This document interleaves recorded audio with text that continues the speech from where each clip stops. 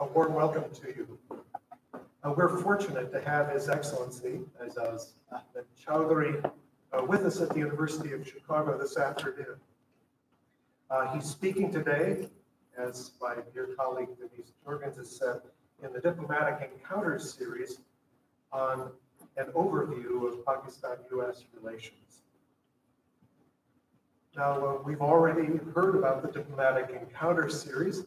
I'd just like to point out that this series was begun in 2015, and it was part of the university's celebration of 125th anniversary. So it's building on a very long tradition of connection to the diplomatic world. But let me make a few comments, particularly about South Asia. As many of you know, the University of Chicago's connections with South Asia long antedate the 1947 creation of Pakistan itself.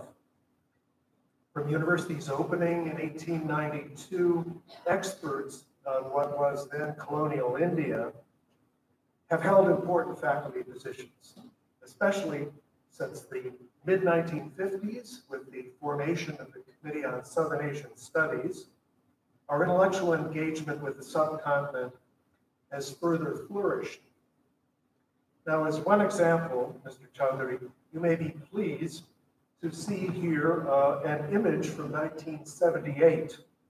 It's an image of one of your predecessors, Sahabzad Ayub, who was visiting the university and who met with Professor Ralph Nicholas, who I'm happy to say is in the front row with us today, professor in the Department of Anthropology.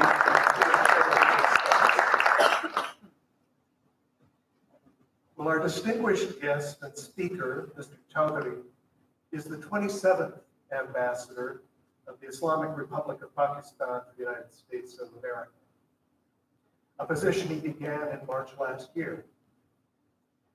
A graduate of the University of the Punjab and the Fletcher School of Law and Diplomacy at Tufts University, he's one of Pakistan's senior-most civil service officers. Among his most recent postings, he represented Pakistan in the United Nations for more than 6 years in the early 2000s.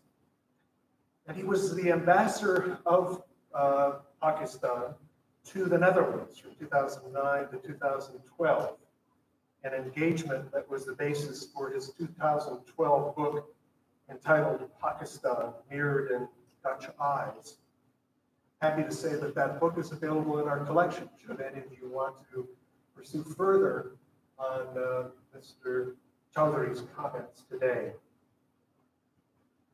Mr. Chaudhry comes to the United States in his current posting from his most recent prior posting as Foreign Secretary of Pakistan in the Ministry of Foreign Affairs, Islamabad.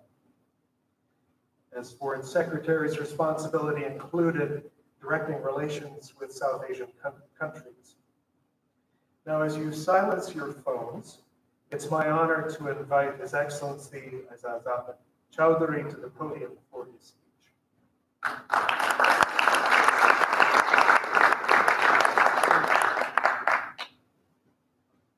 Thank you very much. I must commend and thank the University of Chicago for this opportunity, and in particular, Denise, who has been instrumental in organizing such diplomatic encounters, and Mr. Naik, thank you very much for this introduction. And thank you all for coming on a Saturday. I honestly did not expect such an activity on a Saturday, but when I got the news, I of course welcomed it, because I think one of my passions is always to interact with the younger lot, especially in the academia. Let me preface my comments about Pakistan-U.S. relations, about what I see to be the world's state of play. Let me propose a thesis to you that the world, in my view, that we have come to know after the Second World War, that order is changing now. Let me add here that the defining feature of this world order that is changing is the major power competition or rivalry that is emerging. What shape will it take? What will be the new world order? We do not have a clarity yet. Let me elaborate. In the last few months, the United States, which remains a preeminent power in the world, has introduced a number of strategic documents which are very important not only for the United States but also for the rest of the world. I take you back to December 18th when the National Security Strategy of the United States was announced, where it identified that there are three-tier ladder of threat to the United States, the top of which is occupied by China and Russia, middle tier by North Korea and Iran, and the bottom by jihadi organizations. A month later, National Defense Strategy, which flowed from National Security Strategy, was unveiled by Pentagon, in which it was written for the first time that interstate strategic competition and not terrorism will be the primary concern for the United States. Again, it identified China and Russia as revisionist states that wish to change the status quo and displace the United States in Asia. Then came President Trump's State of the Union address, in which he even used the word rivals for rising China and resurgent Russia. Of course, the Chinese and the Russians had their own views to say, so we could see that at the strategic plane, the interstate competition seems to be intensifying. Has it come as a news? Yes. Those of us who have been following these developments are not surprised, at least I am not. If I take you back to 2011, when Asia Pivot was announced by the then President Obama, from this state, it was largely perceived as a China containment policy. At that time, it would be felt that China was rising and some kind of new balance would probably be required. Former Australian Prime Minister Kevin Rudd alluded to this by saying that the rise of China is like English Industrial Revolution and global information revolution, combusting simultaneously and compressed into not 300 years but 30. The long-standing statesman of Singapore, Lee Kuan Yew, before he passed away a couple of years ago, stated that the advent of China on the global scene is not just another player, but probably the biggest player in the history of the world. It would require a new balance. We started seeing literature appearing on that, and we had Kurt Campbell write his book, The Pivot, The Future of American Statecraft in Asia, where he called for a new rebalance in Asia. We also saw Richard Haas's book on World in Disarray, that the world order is under collapse and a new world order is emerging, but it was not very clear where would it be headed. And then you had Graham Allison, who was a bit more pointed, and he wrote the book, which is titled Destined for War, where he predicts that China and the United States could end up in a war, provided certain. He's not predicting a war, but he's saying that they could end up in what he calls Thucydides' trap. You all heard about it? Thucydides' trap? This trap was coined by Mr. Thucydides, who was a general and a historian from the Greek city-states. When he was from Athens, when Sparta, which was the prevailing power, when they saw the city of Athens rise in power, it instilled fear in Sparta and both ended up in war. So he's saying the rise of China could provoke or instill fear in the United States, and both could end up in war. And he goes back 500 years and identifies 16 situations. And and studies them, and he found that 12 of those 16 situations ended up in war. So therefore, he's cautioning that if you want to avoid such a conflict, then such steps are to be taken. So that's the kind of literature which is started preparing. So it doesn't really come to you and to us as a surprise. Even Dr. Henry Kissinger, who spoke before the Senate Armed Services Committee on January 25th, spoke about the rifle that he saw is emerging, and the world order that he saw was now about to be changed. So, what do you do with it? How do you handle this situation? President Trump, in his State of the Union address, felt that weakness is the surest path to conflict, to quote his words, and unmatched power is the surest means of defense. A week before his address, Dr. Henry Kissinger, I think in that address that I just referred to before the Senate Armed Services Committee had a slightly different approach to it, and I tend to agree with what he said. He said that in this age of admitted rivalry between the major powers, he recognizes that much, there would be a new balance of power.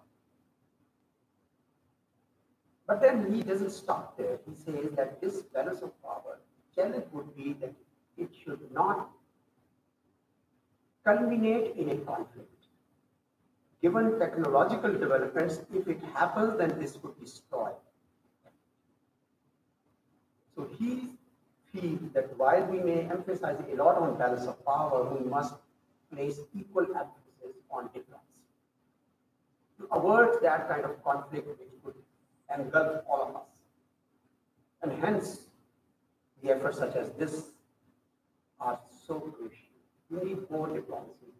You need more such platforms to promote understanding so that people can begin to realize that conflict will end up in a situation which will be detrimental of everyone. But is the world changing only in geostrategic terms? I think the change is far more complicated. I think it is also happening in other domains, in social economic domains. I'll give you a few examples. Free international trade, which we were told for centuries was the best way and a win-win for everybody, and for which the world negotiated for decades through Kennedy round and Uruguay round and Doha round, is now under protectionist trends. We have seen tariff wars between the United States and China, the United States and Africa partners, and the United States and Europe. Immigration, which for centuries was a method to infuse new blood into any society, is now being viewed either as a secular threat or an economic. Climate change, the global consensus on climate change is also under question marks. And most of all, the narrow nationalism, xenophobia, Islamophobia, religious extremism, these are they're raising their ugly heads. So the world is changing wholesale. Where would it end? We don't know. People have started predicting, but they're still not there. Even they're not ready to conjecture or not ready to even speculate, because it's still in the process, in the flux.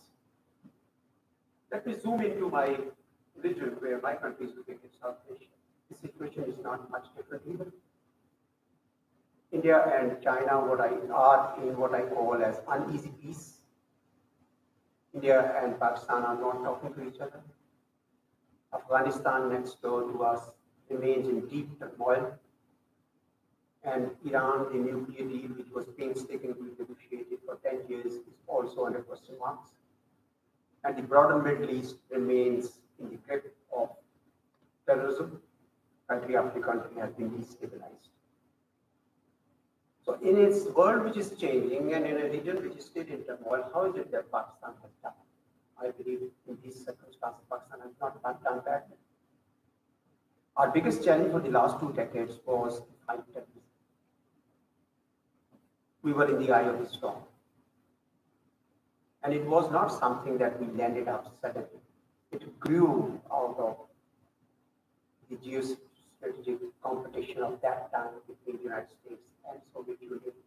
When Soviet forces came into Afghanistan 40 years ago, and the whole concept of Afghan jihad was raised. And when the Soviets left, Americans left, but these militants stayed back in Afghanistan. And after 9/11, when Torabora was bombed heavily, most of them trickled through open porous, treacherous borders towards the tribal areas of Pakistan. And when Pakistan decided to join the US-led coalition, we became a legitimate target for all these militants. So from 2003 to 2014, all hell broke loose for my country. And we used to have terrible times, terrible attacks every day, 150 on the average per month, until the nation said that enough is enough. And we began to challenge these militants. And a consensus was formed through a series of political conferences that violence and terrorism under any pretext is not acceptable. And that enabled the military forces of Pakistan to move into North Waziristan, where all these militants had pulled in, made their training grounds, IED factories, safe havens, sanctuaries, and what have you. And within a span of 3 years, we have been able to secure the entire track. This is not a small achievement. It came at a huge cost. Over 6,000 soldiers, 17,000 injured, 23,000 civilians. It was a huge cost to pay. But the nation was still happy that we have been able to secure the entire tribal areas. The tribal areas which for centuries were kept deliberately without a settled governance by the British India and Russian Empire at that time during the 18th and the 19th century. Today, every inch of that territory has been secured. The militants are on the run. Some of them are hidden, are hiding in our urban centers. The others have fled towards Afghanistan. But we have launched another operation called Dartul Fasad to sniff them out of the urban centers. So we think that we did well under these circumstances. Countries next door to us in our broader neighborhood, which witnessed even half the violence that we witnessed, disintegrated. But Pakistan stands taller and stronger from this crisis. And with better law and order, economic situation started improving and investments started coming in. Bulk of the investments came from China. But so did the Koreans and the Turks and the Europeans, and now corporate America for the last 1 year is going in a big way to Pakistan, because they can see that considerable investment has gone into energy and infrastructure. And now is the time for industrial phase, and therefore many of these investors are going to Pakistan. The democratic process in Pakistan is also deepening. The second elected government will be completing its term next month. And we are hoping that the elections will be held in time and the peaceful transfer will take place. Our democratic process, unfortunately, has been interrupted 4 times by interventions. But we are confident that this process will continue. People of Pakistan are discovering that it is noisy, by definition. All democratic processes are. But we think that we are on the right course. The fourth element I would point out for Pakistan would be the youth of Pakistan. We are a young country, more than 57% are below the age of 30. And that is an asset if we use them well and if they are well trained and well resourced. But it could be a liability if we don't do that. So that's the kind of play that I wanted to lay down the context. Let me say a few words about Pakistan-US relations now in that context. I believe that this relationship is a very important relationship for Pakistan. We have worked together for 70 years. We have been through very difficult times and come out with successes and accomplishments, be it the 50s or the 60s or the 80s or the more recently 2000s when we were facing Al-Qaeda. And if you don't hear or see Al-Qaeda today, it's because Pakistan and Israel worked together to decimate the organization that had caused 9/11. So we think that we still have a lot of work to do. The gains that we have made in Pakistan against terrorism, we know that they are at risk. They are tentative because Afghanistan next door is not stable. And we know that if Afghanistan is not stable, the instability will flow again towards Pakistan like it has happened in the past. And therefore, we believe that we want to see peace in Afghanistan. And we understand that for the United States too, it's an important area where peace must return to Afghanistan. It's been a long war for your country. You spent millions, perhaps billions, and therefore you would probably also like to see it stabilized. So the objective is the same. We need to work together on that. We also need to stay at the job that was started, which is to eliminate all forms of terrorism. We know that Daesh and ISIS have come into Afghanistan, therefore it's important for us to continue to work together. And it's a broad-based relationship. Sometimes this relationship, like what is happening now, is viewed very narrowly. It is sometimes viewed through one lens or the other. It is viewed through the lens of China. Perhaps we are very close to China and therefore we should not be close to the United States. Sometimes it's viewed through the lens of Afghanistan, that Pakistan is not helping the United States and Afghanistan to compete and win that victory. Sometimes it's viewed through India, that India is closer to the United States now than it was, and since Pakistan doesn't have good terms with India, therefore maybe it's not a good relationship, and so on and so forth. But I would say that this relationship should be viewed at two levels. One is G2G and the other is P2P. I think G2G relationship, government to government, has vacillated, but P2P relationship, people to people, has always remained stable. And it has always continued, and in all domains, from education and health to commerce and trade to information technology to agriculture to defense to counterterrorism. So name the area, and the two people have remained connected with each other. United States universities have remained a favorite destination for Pakistani students for decades. Our physicians, thousands of them, have come and made this country their home. Our youngsters working in the information technology, hundreds of thousands of them are connected to Silicon Valley, either virtually or physically. So I think these connections have always stayed there. Agriculture, for example, the green revolution that came in Pakistan in 50s and 60s was through a cooperation born out of UC Davis in California and an agricultural research institute in Pakistan. And even today, there are some leading universities who are working with Pakistan in precision agriculture. So these linkages give me confidence that and the resilience that this relationship, which is passing through a slightly low patch now, will come right back to the normal state.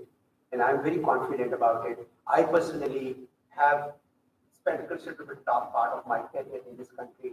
This is my sort of fourth state. My children grew up here, so I have a very special association with this country. I know that this country stands for a lot more than what appears. I'm an avid reader of American history, and I think what your founding fathers did to you 240 years ago was the biggest gift that your nation could have received. The set of values that we gave to you, the values of democracy and freedom and liberty and law and justice. I think this has kept the United States what it is and has made the United States what it is. And these are exactly the values that people all around the world, especially in my country, here to own up and adopt. So I'm very positively inclined to believe that this relationship is there to stay, and we will need to iron out the wrinkles that have appeared at the moment. I'll pause here and let's we can talk about it. You have been a wonderful audience. I saw everybody very, very attentive. Thank you so much.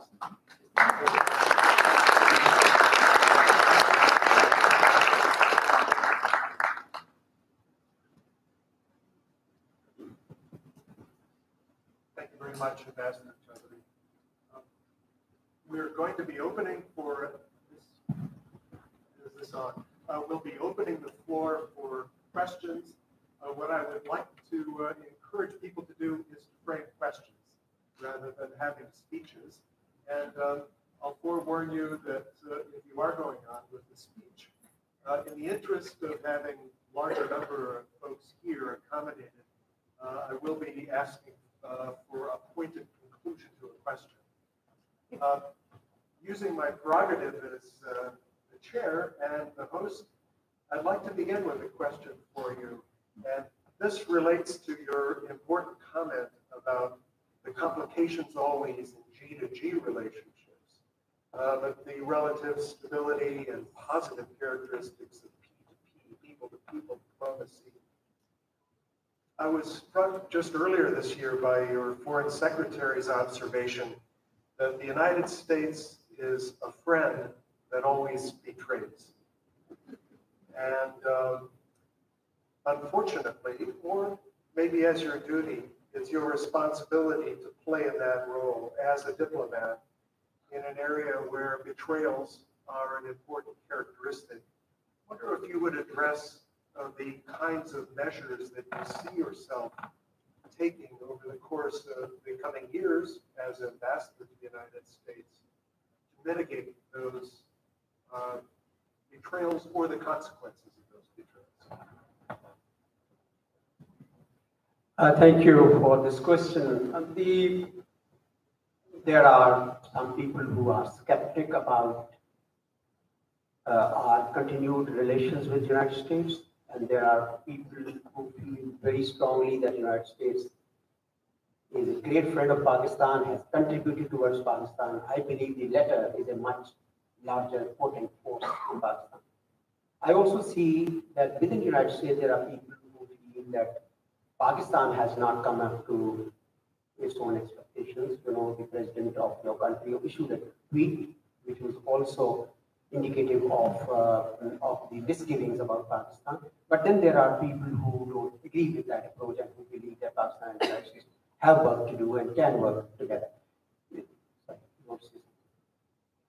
The reasons for this oscillation or vacillation in the relationship could be several. I would count some for you and for the audience. There's a mismatch of expectations.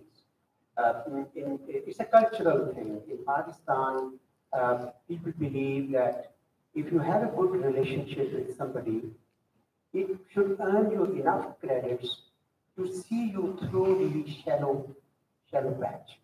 A friend in need is a friend in need, that kind of. The United States doesn't work on that basis. The United States works on the basis of national interest and how it sees its national interest. And therefore, the United States coalitions to further its national interest keep changing. So it's not a question of,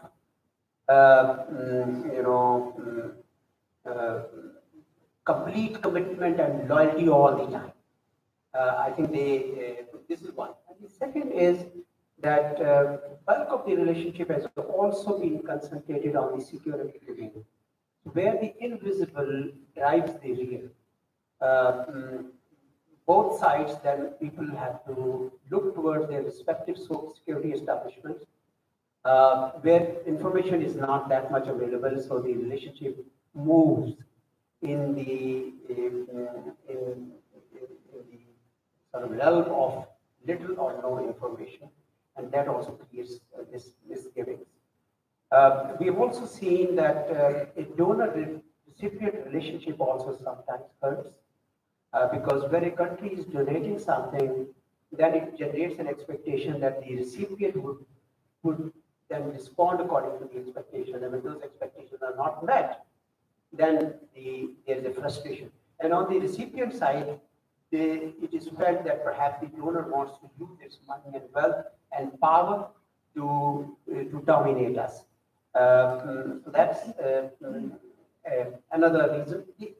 There's also a strategic culture in the United States of strategic leaks through the media, and therefore, when the issues move into public domain, they are more difficult to handle. The difficult issues are generally done through private conversations between diplomats and political leaders. And now in this defining age where information explosion has already occurred, public, much of it happens in public domain, and therefore you just quoted one tweet from one of the leaders in Pakistan, and I just quoted also a tweet from the president of this country. So when you take these matters into public domain, it is difficult then to control the state of relationship. So therefore, it has vacillated for a long time for G2G. But on P2P, that's not the case. In P2P, it's a much more entrenched kind of interaction between the people of the United States and people of Pakistan. And even now, to give you an example, for the last 1 year, when our relationship with the US government is passing through a shallow patch, the corporate America is making up its own mind and is going in big numbers. Why and how? I think because they see that there is a good potential for profit in Pakistan, and that's why they are doing it. Similarly, I will give you an example on agriculture and many other areas. In fact, our bilateral trade this year has reached an all-time high, has actually grown. I think these linkages between the two peoples are there, they are strong, they are less noticed because the government relationship is what attracts most of the attention. Thank you very much for your thoughtful comments here, and of course for your remarks. Particularly appreciated your setting the context of changing world order. So there may be questions that will come from the floor here, either related to the larger issues of world order as it's reforming itself, or the specifics of Pakistani-U.S. relations.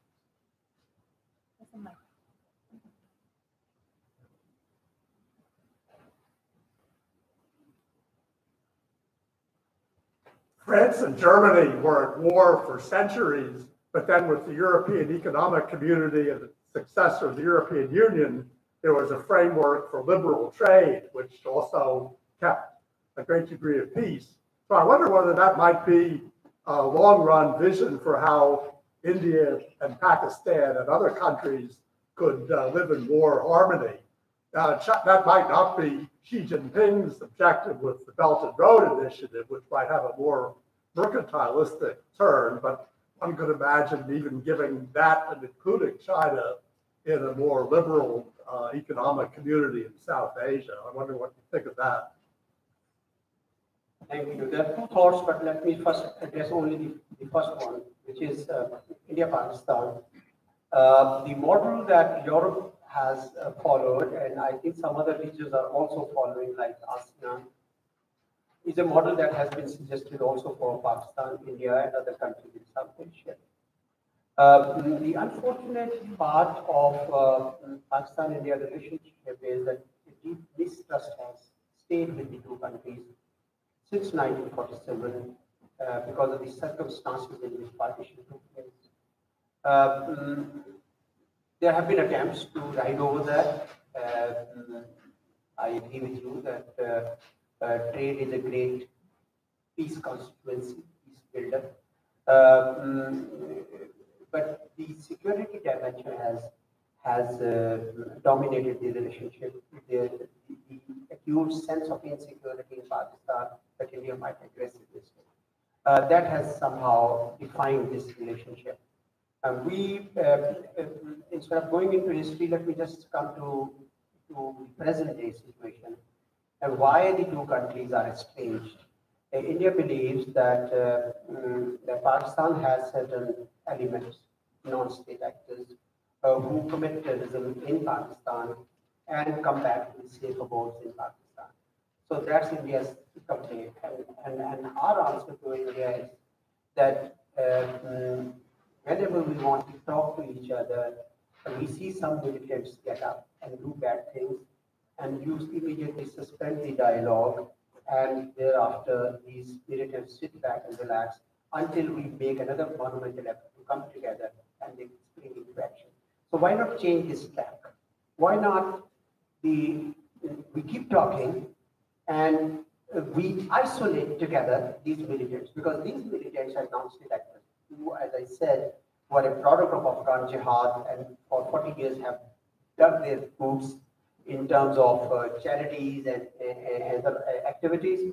And we need, these non-state actors are no friend of Pakistan, no friend of India, no friend of peace in the region. And therefore we need to work together and keep talking so that we isolate them rather than they dictate. So this is one element. The second is that of late, when US announced its Asia pivot and had a very close relationship with India, which has now assumed greater strength, it seems to have, and comparing it to the time when the United States used to maintain a balanced approach towards South Asia, this still is seems to have encouraged the present regime in India to try a heavy-handed approach. So they have done so in Kashmir. They are also doing so about Pakistan, or not talking to Pakistan at all under certain conditions.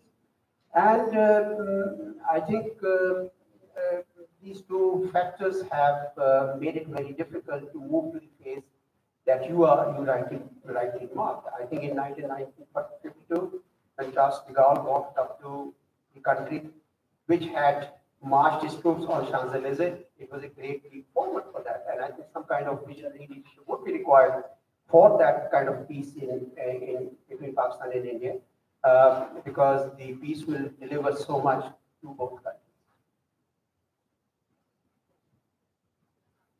There was this gentleman and this wife. Would you like to step to the microphone?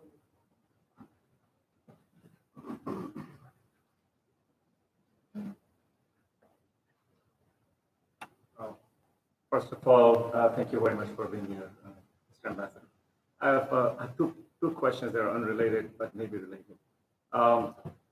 What is Pakistan doing to withstand pressure from Saudi Arabia to align itself against Iran? Because it has been done, like, for example, Rahil Sharif has joined the Commander-in-Chief of Islamic Alliance, which very much is seen as not an Islamic army, but it's Saudi Arabia's fight with Iran. So why is Pakistan being involved in that kind of relationship with Saudi Arabia? I know it has done successfully in the past to not participate in its fight in Yemen. So that's one question. And actually that at the cost of relationship with Iran, which you mentioned earlier.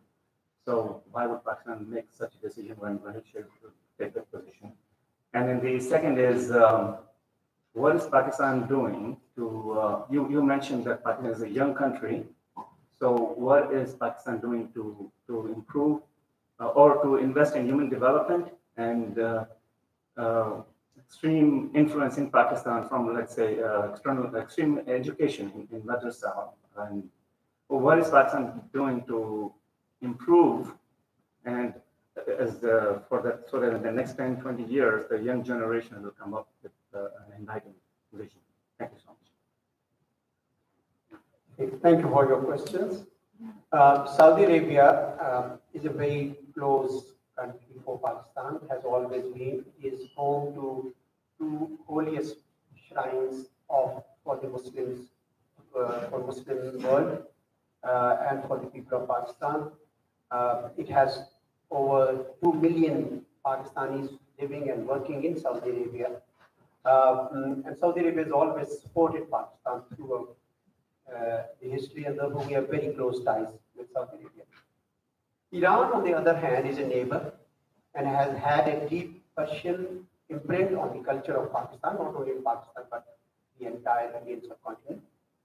And therefore, for Pakistan, it has always been painful to see these two countries have a tense relationship. We have always urged both sides to not to land in a situation which would be active live conflict, because that's going to hurt these two countries and the Muslim world. Both countries are leaders of the Muslim world, very important players. And therefore, that's the role Pakistan has always played. Pakistan does not take sides because we cannot afford to take sides. We also have a sectarian mix in our country.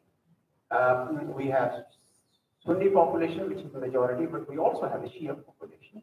And therefore, we always believe that that our relationship with Saudi Arabia and Iran should always be a balanced relationship.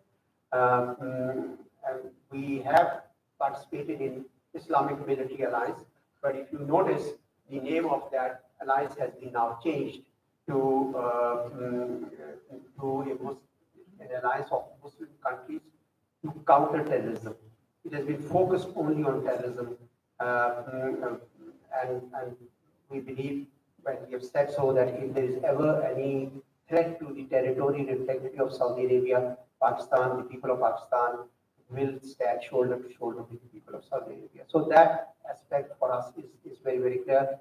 But we certainly don't want to take any sides, and we certainly don't want these two countries to have any kind of conflict.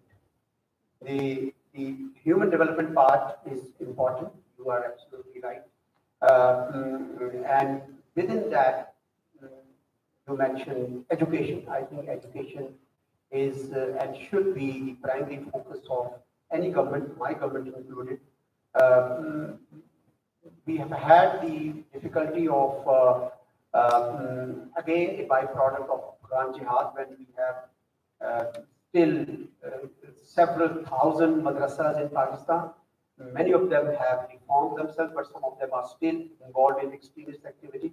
So therefore, we launched a national action plan, which was focused primarily on addressing that mindset, which gives rise to extremist behavior, and some of which is germinated in these madrasas. So therefore, that is a job, that is a work in progress. Are we there yet? No, far from it. We still have to go a long way. And I think it is also incumbent on the people of Pakistan to continue to raise their voice for human development for themselves, and to bind their governments that they attach the highest priority to this particular area. There are enough good people here in this country who are also voicing the same, and there are enough good people in Pakistan who are voicing the same. And probably as an ordinary citizen of Pakistan, I would also feel much more empowered if my government pays more attention to the social sector development in Pakistan.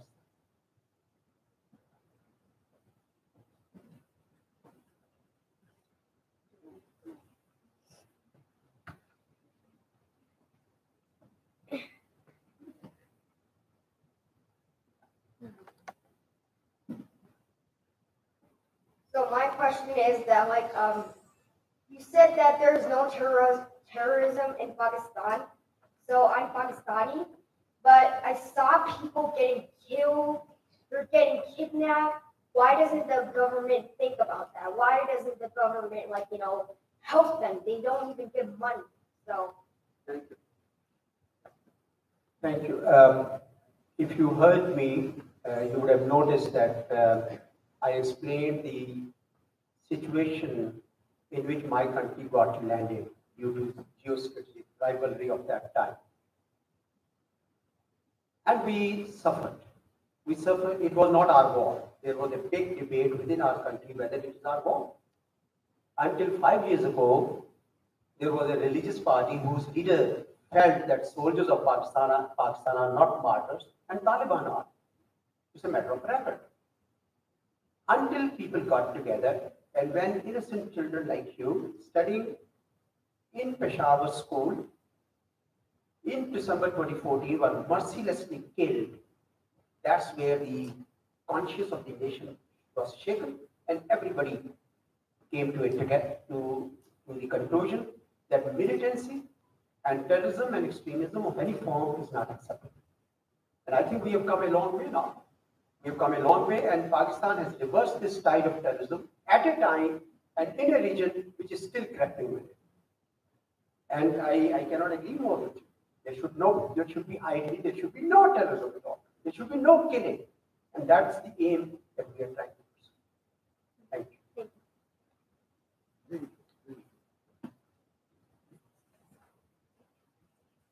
Assalamualaikum. Thank you so much for being here. It was a pleasure listening to your thoughts. My question is in the context of the Chinese influence in Pakistan, particularly given the investments with CPEC.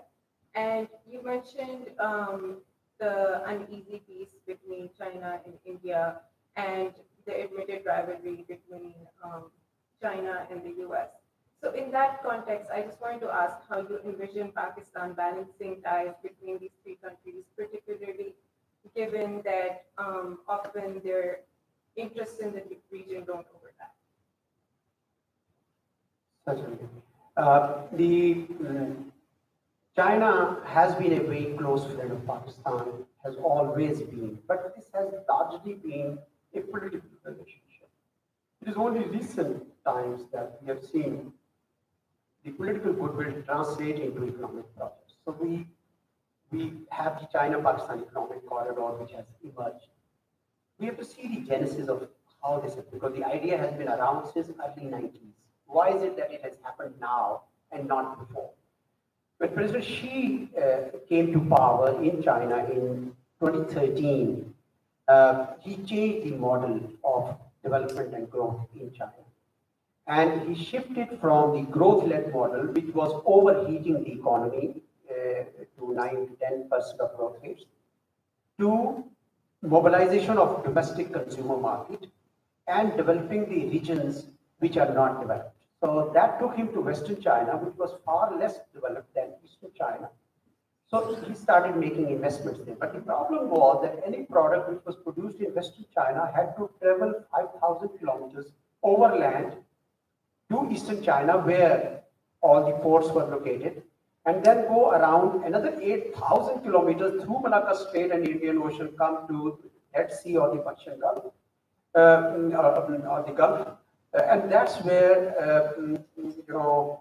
the idea came that perhaps it might be a much shorter route to go from Western China through Pakistan to Gwadar. The distance between Kashgar and Gwadar is 2,000 kilometers, which is 11,000 kilometers shorter than the other route. And therefore, it made perfect economic sense for Chinese to think of this project. For Pakistan and Pakistani leaders also, it became a very important project because the western part of Pakistan is far less developed than the eastern part of Pakistan. And this route was passing through Gilgit-Baltistan, KPK, northern areas, and then through the Balochistan part. So it made perfect economic sense for Pakistan also to go for it. And we did. Investments have come into it. Some countries may not be happy about it. But I believe that in due course of time, this corridor should blossom east and west. In fact, in west, probably Afghanistan will be the first beneficiary of this, because if you go up north from Gwadar, the very first stop actually is the Kandahar province of Afghanistan, and therefore they will be direct beneficiaries of it. Central Asians are very excited, so they all came to Pakistan, their leaders, on 1st of March last year. And they were very excited because they have been landlocked for a long time. So they see this route to be used by them for their imports and for their exports. In fact, it will connect to the Eurasian landmass. I believe that in due course of time, if our Pakistan's relations with India also improve, probably this would become a main artery for use by India as well. India has its own objections to it. India has its own equation with China, and has registered with its opposition to not only China-Pakistan Economic Corridor, but also the Belt and Road Initiative. That is for India and China to sort out. We believe that connectivity in Asia, which has been the continent which was the least integrated continent, is a great blessing. I believe that every avenue of connectivity should be supported and expanded, because it will bring prosperity to the people, regardless of the politics involved. The Belt and Road Initiative, for example, touches 68 countries from Asia and Europe, and I think it will benefit so many people. I believe and I hope that China and India will settle their own issues. The Indian Prime Minister was in Beijing yesterday. I hope that China-US rivalry and India siding with the United States and Pakistan siding with China, this kind of alignments will not sharpen. I hope it doesn't go in that direction. 40 years ago, when two superpowers quarreled, Soviet Union and Pakistan and United States, Pakistan sort of suffered, Afghanistan suffered. We came in the vortex of it. And this time around, if the same is to happen, we don't want to be there again. So we believe it's about time, like I said in the initial remarks, like Dr. Henrik has also advised us in his same voice, that we need a lot more diplomacy than these strategic games. Thank you.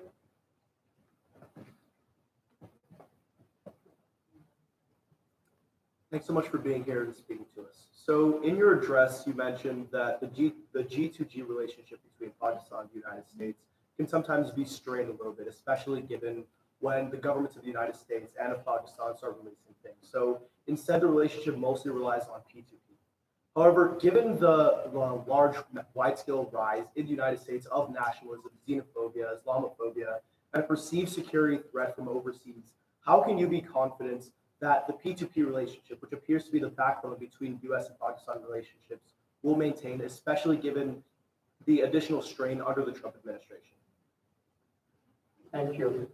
It's a good question, because the forces that you mentioned are here in the United States as well. But the United States is a late arrival to see these forces. They were already prevalent in Europe, for instance, and in other parts of the world. The world as a whole will have to grapple with them.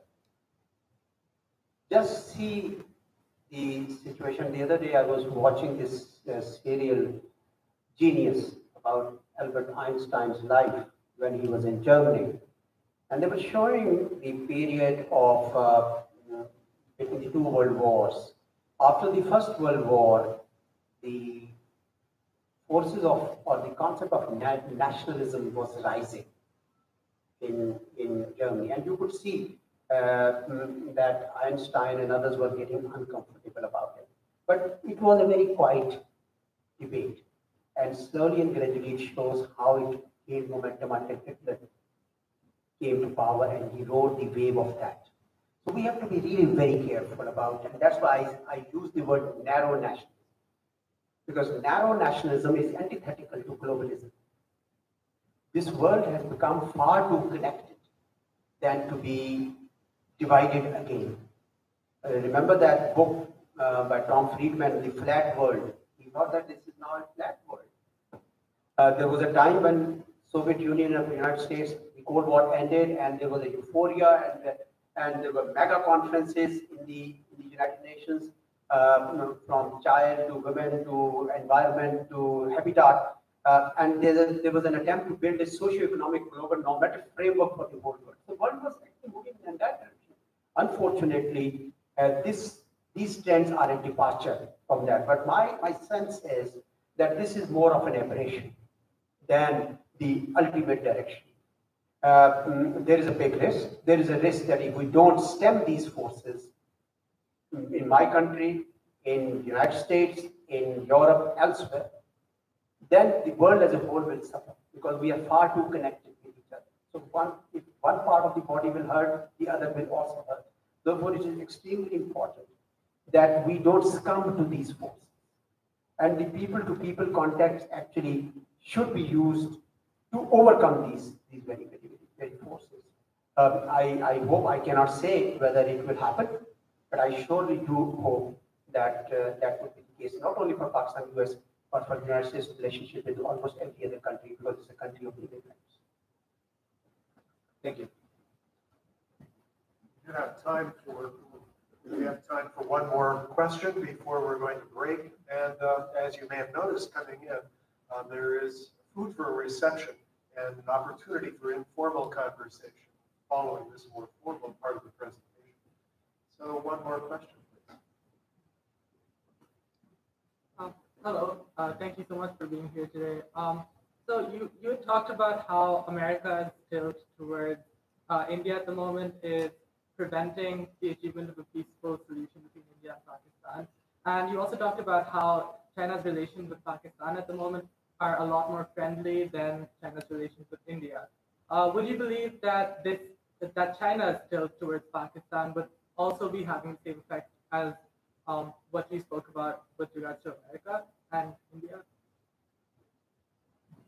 United States has announced two strategies, national security strategy and national defense strategy.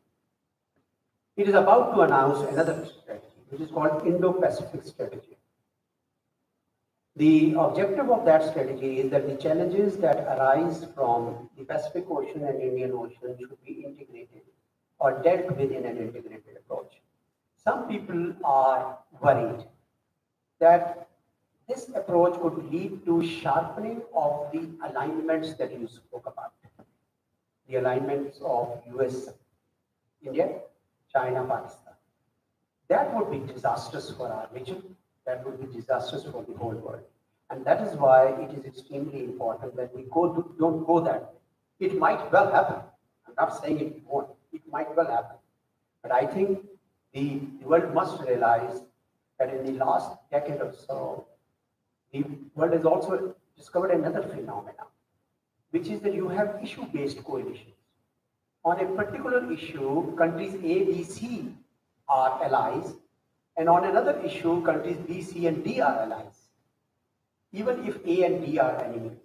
So there's a issue-based coalitions which are being formed, which could also be one way to counter these alignments. Honestly, I don't know the answer. I hope not. I hope we don't go in that direction. And that is why I have been arguing a lot here that Pakistan should have good ties with the United States. Pakistan should have good ties with China. Pakistan's relations with China and Pakistan's relations with the United States should not be a zero-sum game. That we want equally good ties. That we were a bridge for China, United States to China 40 years ago. We are that bridge even now. And so it is in that direction when corporate America started going to Pakistan, I felt happy about it. Because like somebody asked right in the first place, if you have investment, if you have trade, this is actually great peace project. So I sure hope that the world would realize how, I don't see that awareness as at the moment. People have really not paid that much attention to how the world is changing. But there are enough sane people, as Abraham Lincoln said when he wrote a letter to his son's teacher, that teach him that for every enemy there is a friend. Teach him that not all men are just and not all men are truthful. But for every scoundrel there is a hero. So I am banking on those heroes. And there are enough of them in this country, and there are enough of them in my country and other countries who would see the wisdom of win-win solutions rather than these alignments that you just spoke about. Thank you.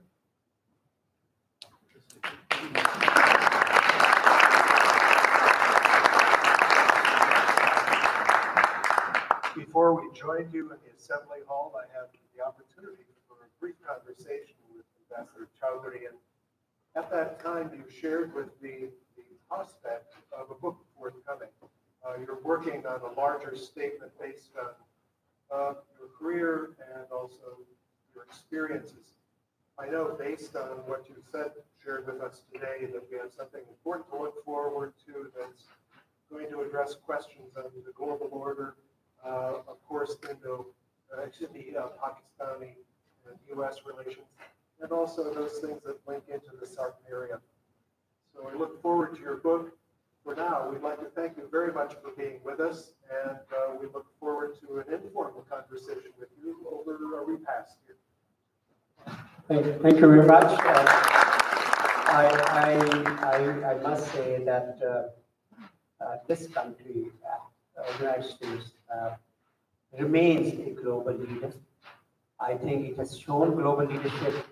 It has shown that it has a lot more to offer to the world, and therefore my country is deeply interested in maintaining ties with the United States to strengthen it. I'm a little surprised that nobody asked about Afghanistan, but that's fine because I speak about it all the time. So God bless you all. God bless America and God bless Pakistan. Thank you very much.